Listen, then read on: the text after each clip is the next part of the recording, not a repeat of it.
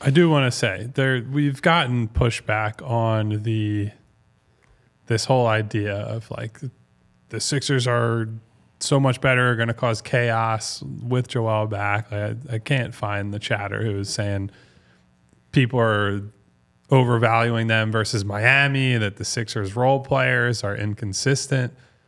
Buddy, role players by definition are inconsistent. Yeah. If they were consistent, they wouldn't be role players. And if we want to highlight the Heat specifically, they're a great example of a franchise that always gets the benefit of the doubt, no matter how bad. Heat and I'm not culture, saying they're man. bad. They get the benefit of the doubt every single season, even when they're not all that good, because, and to their credit, they've been able to overperform in the playoffs from time to time. The Heat are the definition of an average team this year. They have a very good defense, and that'll get you a long way in the playoffs. They have the 21st offense in the NBA this year. Their net rating is worse than the Sixers. They're 16th, so they're almost exactly average.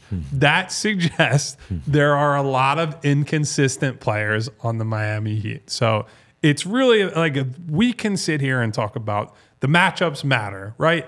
I do think in Miami's favor, for example, in a play-in game, more so in a series, but definitely in you scout and you plan and do all this.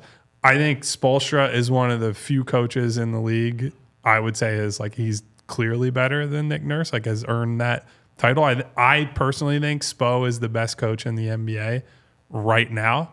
Now, does that play out in the regular season or in a one-game format the way it would over 7 games? Maybe not, but that's a reason to take them seriously in the play-in. But look, like I'm not going to sit here and worry about Miami, because if you're worried about a team that over 70-plus games has been about as average as it gets, don't even bother watching the playoffs if they make it. Like you don't believe in the team, and that's fine, but it's just a defeatist mindset when Joel has played, they are 27-8. When Joel plays against very good teams, they've ripped off a lot of big, like I wouldn't count the yesterday's Thunder win as like a signature win because they're missing their 2 best players.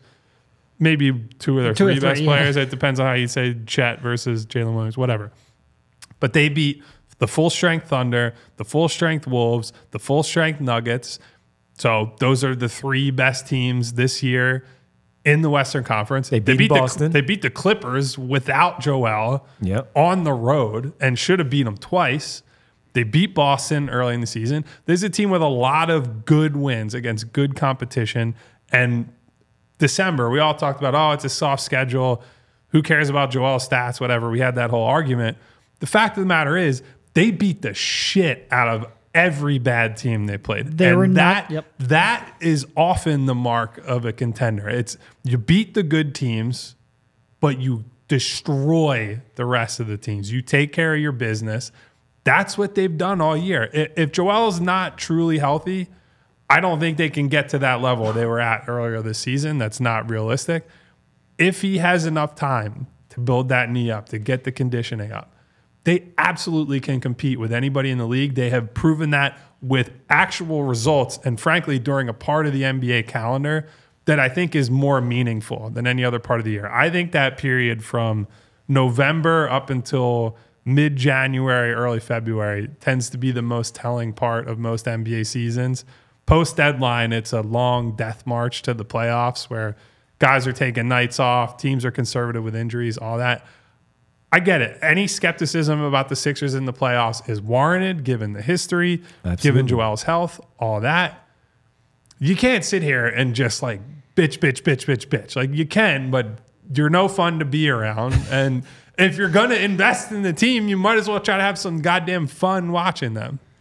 Yeah. I mean, Miami scares you for 3 reasons. 1, Spo. 2, Jimmy. 3, it's one game. And in one game, shit can happen. Anything can happen. We can sit here and talk all we want about the Sixers and why they look good, and it's a decent matchup for them. At best, that is a 60-40 advantage for the Sixers, and a 40% thing happens every freaking day. You don't want to be in this position, but you are, so you can't change it. Yeah. That is why it is scary. And because if you lose, the consequences are pretty drastic, and having to go up against Boston in the first round. But as a matchup, like, that is a flawed Miami team. Kyle just listed off the reasons why they are. They are certainly flawed offensively, and the Sixers, if they are humming on all cylinders, should have a chance to shut them down. We all silly like the mayor.